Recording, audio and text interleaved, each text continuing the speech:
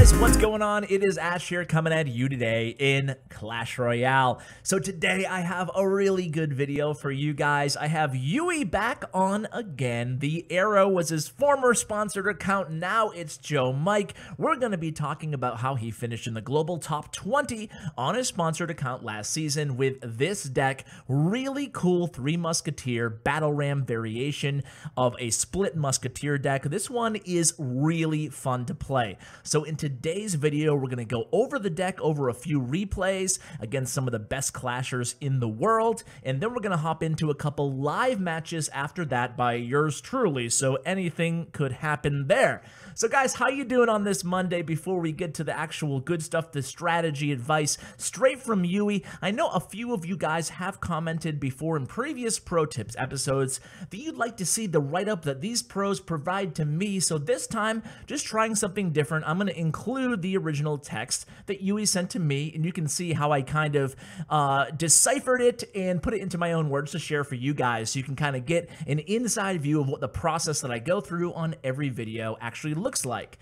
So let's go ahead and hop into replays. You can see right now I'm kind of reviewing his profile. Definitely a beast player in the top 10 at the time of this recording right now. We're going to go ahead and watch these replays, and we'll get into the deck advice. But first off, how are you guys doing? I hope you're happy, even though it happens to be a Monday, at least when I'm releasing this video. Some of you probably watching on Tuesday or later on in the week, maybe even a year from now if this video goes viral. Who knows? I'm actually doing really well because I just saved a life. I know, it's non-Clash Royale related, but I just got to share with you guys. I've talked about this in my Beyond the Mic episode from a few months ago, but I think it's amazing that we all have the power to save one person's life out there for $2.50. Is that crazy? I mean, if I don't want to get on a huge rant here, guys, but, you know, donate to againstmalaria.com. $3 can buy a bed net to save somebody from possibly getting malaria, which is the most easily preventable cause of death in the entire world, aside from hunger, which is a little bit of a different issue. But for a bed net, you can save somebody's life. That's crazy to me. I'll include a link if you want to save somebody's life, and if you do, let me know in the comments below. Again, $2.50, over 500,000, 500,000 people, including women, children, men, everybody die every year from malaria. Is this easiest way to prevent deaths. Anyway, guys, sorry for the public service announcement, but hey, I'm feeling pretty happy and proud of myself today. So let's actually get to the actual episode, the actual meat and potatoes of today's content, which is the Musky Battle Ram deck. And check out Joe Mike taking down TobiSpiritiHawk, my boy. He is the best, in my opinion, German streamer out there, at least for my flavor of content. You should check him out for sure. I really want to have him on the channel soon. But a nice 3-crown victory there by Joe Mike, by YUI against Toby, and you can see just how powerful this deck can be. So let's get into the episode here, and now what I want to do is something a little bit different. I want to walk you guys through a possible starting hand, and then your starting play based on that hand, and then basically we'll play a sample match in our heads to give you guys a good idea of where your head should be at when playing this deck. So starting off in the match, just like a traditional 3 Musketeers split deck, it's all about the pump. It's all about that pump. So what you want to do is place the elixir pump in front of your king tower, especially because rockets are so prevalent in the meta right now, so you don't want to place it in behind your building unless you're very sure they're not playing rocket. So you don't want to take that incidental damage of the rocket by any stretch. So you're going to start your elixir pump in front of your king tower, or if you don't have elixir pump in your starting hand, you're going to want to split your goblin gang or play your fire spirits at the river, and then cycle over to the elixir pump as quickly as possible and get that elixir pump on the board. Now, it's not just to gain an elixir advantage. It's also probably going to bait out your opponent's first direct damage spell. If not, it's going to be bait out their miner. So if they have a direct damage spell, if they have a fireball, if they have a rocket, if they have a poison, they're most likely going to use it against your elixir pump. And that's going to be very valuable information for you guys later on, because once you figure out what spell they have, and if they don't have fireball, poison, or rocket, or lightning in their deck, then you're gonna have an easy win. Let's just put it that way, because they don't have that direct damage. It's going to be very tough to stop the 3 Musketeers. Now, Okay, so you put your pump, finally you cycle to your pump. Now, one note that Yui told me is that you have to be very conservative with your Goblin Gang and your Fire Spirit. Splitting them is actually a really good idea, Goblin Gang that is, because you need that defense in this deck. This deck doesn't have a ton of defensive weapons. It has 3 tanks, it has Knight, it has Battle Ram, and it has Miner. It has Fire Spirits in Goblin Gang. You have to rely heavily on them with the 3 Musketeers on defense. So anyway, back to our pretend scenario here. You're starting off the match, you have your elixir pump in front of your king tower, you've cycled to it or you had it in your starting hand. What then? Well, you wait to see what your opponent does. Most likely, they're going to get to their fireball, poison, or whatever and use it against your elixir pump. Now that should be the first time you play your 3 Musketeers in the game, after they use their direct damage against your elixir pump. Now this is going to be your first 3 Musketeer push, and it's generally going to be in the first 2 minutes of the match.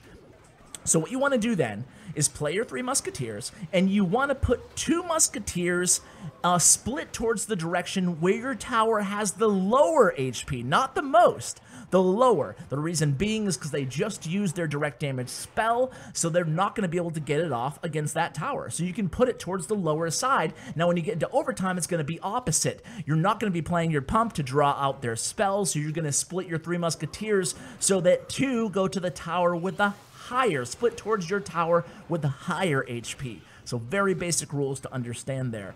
So again, side note, you might not have caught that. In double elixir time, Yui doesn't even use the pump. So you shouldn't be pumping in double elixir time with this deck, according to Yui, and I'm going to trust his judgment there, finishing top 20 with the deck that is. So after that, so then what do? You split your 3 Musketeers, you have them going 2 in one lane, 2 in the other. They didn't use their spell because they already used it. Most they can use is maybe arrows or zap. Rarely do people run like fireball and lightning in their decks. You know, it happens, but very rare. So after that, you have 3 Musketeers now split. What are you going to do? Well, you have 3 different options according to Yui. I'm gonna draw them all out for you, outline them all right now. Number 1 is you do a big push on the side of the 1 Musketeer. Now this is the most common option for Yui. So he'll drop a Knight and a Battle Ram with that 1 Musketeer and force the defender to defend, to pick a side, right? Now the other more high risk, high reward situation, if your gut tells you that your opponent doesn't have a good counter, you can go really crazy on the 2 Musketeer side. So you can drop that same Battle Ram and that same Knight or Miner on the 2 Musketeer side and just hope they don't have another option, another answer for that combo. You also have log to use if they drop like a Skarmy on it, okay? Now, the third option is just put 1 tank on each side. It's a safer scenario, and make the defender decide. That's usually what's going to result in some chip damage on both tower, or maybe even some more substantial damage on both towers, and your opponent has to be on their toes and ready to defend if you do that.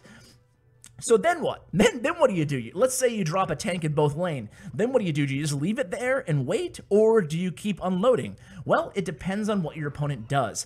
You want to really keep track of what spells they have beyond their fireball or their poison or their lightning or their rocket. If they have zap and log, if they've already used it, if it's out of rotation, then it's really safe to drop down your Goblin Gang and your Fire Spirits and really punish them. Goblin Gang, according to Yui, one of the best cards in the game, especially if you can catch your opponent without their log in their hand. Goblin Gang, without having to deal with log at all, is such a strong card. For 3 elixir, you're getting 6 goblins. That's a lot of value there. Okay, so after that, you're dropping if they drop a Skarmy or a Goblin Gangs or a Skelly on the first 3 Musketeer push, then you can start putting down that predictive log. So basically, that's the deal. And it's essentially, the Battle Ram is essentially a tank in this deck. It deals a lot of damage. It can be used to soak up damage defensively. It can be used to bait out the log, which is very valuable, as we just discussed. If you bait out the log with the Battle Ram, the log really good against the Battle Ram, you'll be able to play that Goblin Gang, that Fire Spirit really quickly against your opponent, and that's going to be very difficult to answer if you bait out their log with your Battle Ram. Another reason that the Battle Ram is in this deck so defensively, it deals a lot of damage offensively, it acts as a pseudo tank offensively, and of course it can bait out the log. If they pump, you want to make sure you use your Miner and a log if they're pumping in the middle of the map and for their king tower, because that predictive log is probably going to take out the skeletons or the Goblin Gang that they defend against your Miner with. And then, guys, from there on out, it's going to get to double elixir time, and that's where this deck really shines. You can go ahead and just keep splitting your Three Musketeers. I'm sure you've all gone against Three Musketeer decks where you're just like, dude, this guy's relentless. They don't stop with the Three Musketeers, and that's what you're going to be when you play this deck in double elixir time. You won't again be pumping up at all. You want to switch it up, and now your one Musketeer again is going to be on your, that's right, the one Musketeer is going to be on your lower HP tower. Your two Musketeers are going to be split towards your higher HP tower. Then they're going to go ahead and do their direct damage against your two Musketeers. And then you're going to combo the one Musketeer with that Battle Ram or the Miner if they have a bowler. The Miner's a great distracting tank. That's how you want to decide which tank you want to use based on how they defend. So you can distract a bowler, face it in the opposite direction, and then what you can do is they'll probably use a log. If they use a log, you guys know what to do. You unload your Goblin Gang or your Fire Spirits because you baited out their log. So guys, that is the deck in a nutshell. Let's go ahead and move on to some live matches. Be right back. Alright guys, here we are. I am ready to get into a live match for you guys, hopefully taking all the tips that we've already discussed and kind of implementing them into my gameplay. Let's go ahead and see how we do. You can see I have the deck all pulled up right here. Battle Ram, Miner, and Knight are my tanks. I have three Musketeers, and of course the rest of the cards. Well, we just discussed everything. We don't need to go over it again, Ash. Let's just hop into a match here. And hey, let's see how we do. Love this deck, guys. Excited to play a live one here. So let's wish him GG and see how we're doing. So kind of a weird starting hand. Nothing too interesting. Unless he drops a pump, then we'll play our Miner. But for now, we're just going to go, oh my god, what an aggressive play by him. So this is definitely not going to be what you normally want to do here, but we're going to go super aggressive in the right lane. That Battle Ram will make contact. That's pretty solid there. So we're going to take over half the HP off that that right tower. And we're going to have to rely on the three Musketeers here on defense. Now, he hasn't used a spell. He's going to get a lot of damage off my towers here. He's playing really aggressively, though. We're going to go ahead and log over here on the left, try to mitigate any more possible damage done on that left tower. But you know what? Even though he has both of my towers really, really down, I do have excuse me, the three Musketeers still alive. We're going to go ahead and put a tank on the right side here, try to take down that right tower, and see what we can do on the left side. In fact, I'm going to go ahead and send in a Miner there. Be pretty aggressive because I know he's rather low on elixir at this point. And you can see there, the Miner doing some chip damage. I'm going to go ahead and defend here with the Goblin Gang on that Electro Whiz. Man, he came out the gate really, really aggressive, and we're going to try to make him pay for it here. You can see I quickly take the lead, even though things didn't start off necessarily that great for yours truly. So here, interesting point in the game at this point. I'm gonna actually just play some defense instead of pumping up. I don't really want to pump up unless, you know, I figure he's gonna go for a golem push, and alright, I'm gonna do it. I haven't seen a spell out of him yet other than Zap. I'm just gonna be super aggressive with these three Muskies, hopefully take down that left tower. Oh, I forgot about the, he also had the Tornado there. So he plays an Elite Barbs. I'm gonna go ahead and defend with a Knight here. Ooh, bad Knight there, a little bit late. He's gonna take my left tower. That was unfortunate. Happens though, happens. It's a live match, folks. So we're gonna let him actually go ahead over there on the, and I'm gonna cycle to my, my Goblin Gang. Try to defend this right tower here. And I do defend there. What I'm going to actually do here is let him take my right tower, and I'm just going to go with a Battle Ram here at his tower, and then I'll play three Musketeers. So hopefully he'll defend the Battle Ram, which he does, and then I'm just going to try to sneak in the three Musketeers there, and hopefully I'll pull off a 3-crown here. It looks like it's definitely going to be a 3-crown. Now, he played super aggressive here, and it wasn't super pretty, to be honest with you guys, but hey, it looks like I'm going to get the job done. I'm just going to go ahead and Miner log here, and that will be GG. So, wow, that guy was like, whew, came in hot. All right, well played. Let's do one more match because that went really fast, actually. Let's hop into one more here and see if we can actually get our pump down. That guy didn't give me a chance to do anything. The Golem beat down with Elite Barbarians. Ouch. Okay, so this time we're just gonna go again. Good luck. And again, kind of a weird starting hand here. We don't have our pump, and it is not our 5th card up. In fact, it's not our 6th card up. Remember, what you want to try to be doing here, what YUI said was, you cycle and you play defense, right? So we're just going to send the Knight in back and drop him off back of the King Tower. All right, so this is going to be interesting here. I'm going to go ahead and play a defensive battle ram. Oh my god, this guy's nuts. I'm just going to keep playing defense here, but you can see the power of the fire spirits again here.